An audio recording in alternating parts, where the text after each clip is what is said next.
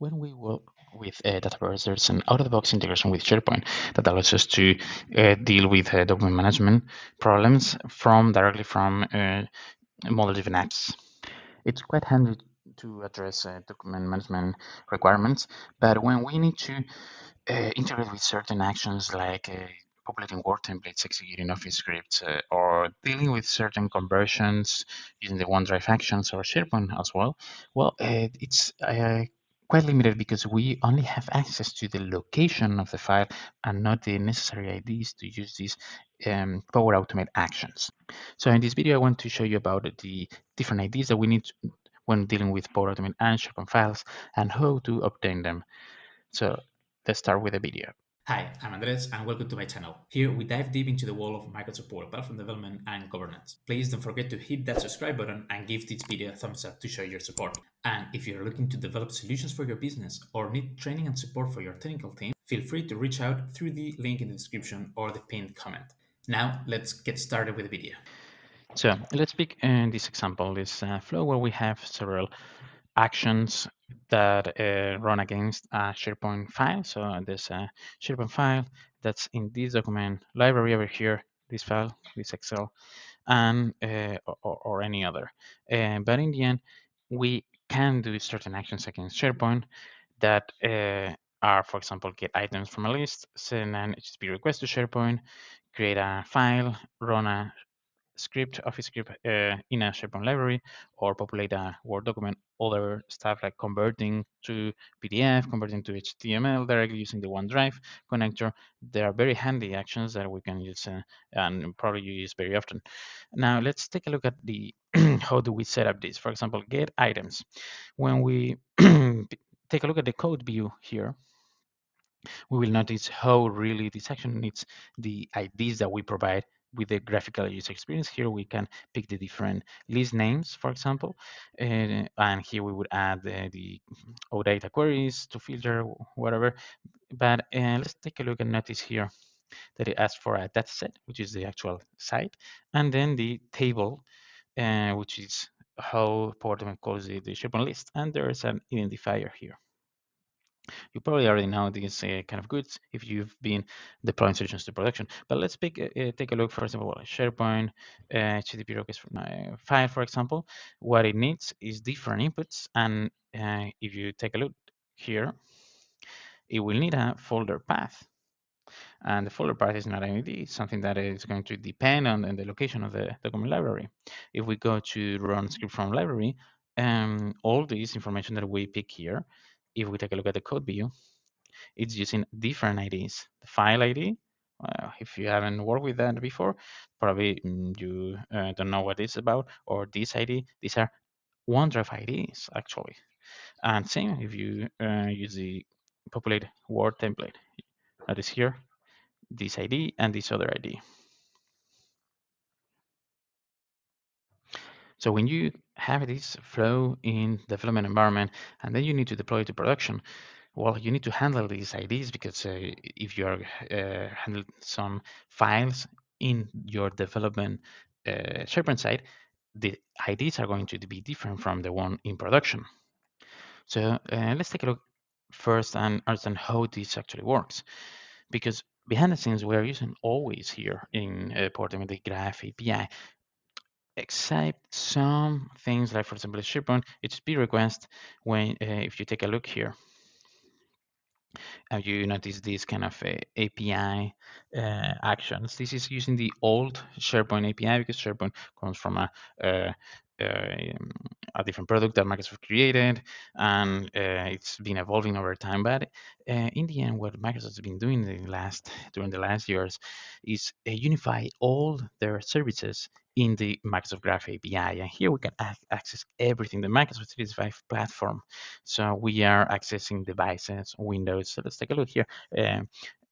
All the core services like bookings, calendar, Excel, Outlook, Planner, SharePoint, Enterprise and Mobility, Windows services, Dynamics and Business Central, and of course Power Platform, Partner Center. Well, also some resources in Azure. So you can do a lot with the Graph API, and the tendency is that this is going to be the API among APIs, and this is one of the reasons why Microsoft is the top player.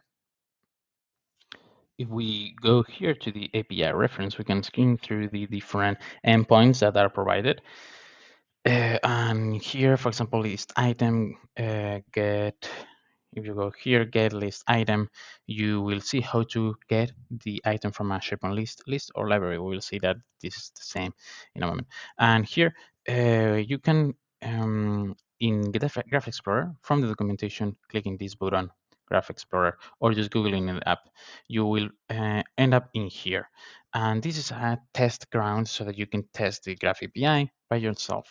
And what we're going to do is pick this file over here using the Graph API. So in order to do that, well, we need to get some IDs, as the documentation is telling us. We need the site ID, the list ID, and the item ID.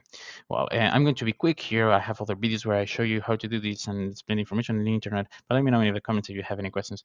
But the best way to do so, in my opinion, is go open the console here, and in any given library or list, you have to type page context info, uh, like this, underscore sp page context info. And here there is an object that you can query with the site ID and the list ID. Whoop, list ID. If you do that, you will find out these GUIDs, and these are the unique identifiers for the site and the list. And let's populate this over here in the Graph Explorer.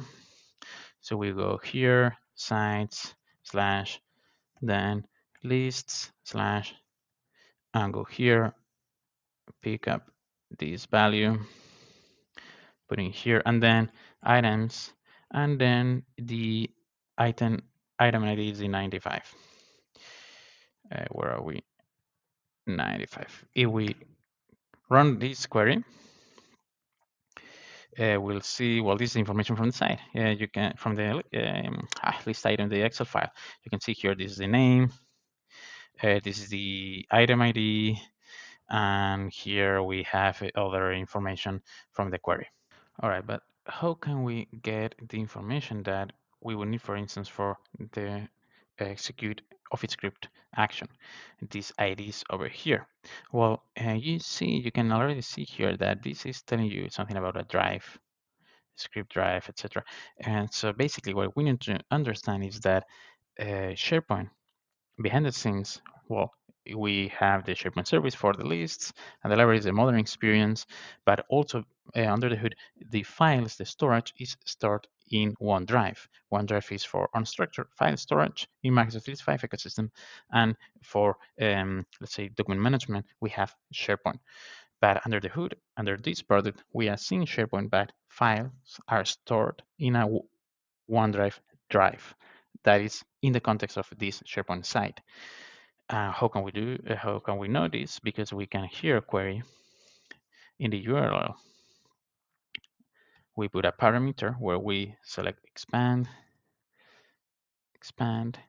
and it's already suggested here, drive item. If we do this, we're going to get the drive item associated. You see here, graph item associated with this file. And you will see how this works. We will see name, the Excel file, ID is this ID that we were seeing in the Power Automate action. And then it is the ID of the file, but if we want the document library here in the parent drive, parent reference, we have drive type, document library, drive ID, this is the ID of the document library in OneDrive. And then this is the ID of the item, the name of the folder. This is the ID of the folder in OneDrive, because it's the direct parent, then the path, site ID, etc. So everything is intertwined, is related here. So in order to make this easier to handle, I created this Power Platform solution. Let me know in the comments if you want to know more about this, where I get this information with a flow and store it in a entity. Otherwise, it's too hard to manage. So let's take a look at how this works. So let's create a this is done manually here, but in this example, but we would do this from a flow, for example, or action. So let's actually pick this guy over here. Rename. Where are you? Here. Let's pick the name, for example, and then the site URL. That's easy to pick right from the URL bar. Then let's pick the GUID. We already grabbed it from here. And the item ID. Oops, this is the site. No, we want the library. Sorry. Okay. And then the what's 59? Not 95. Okay. 95. Oops, that's a 6. Okay.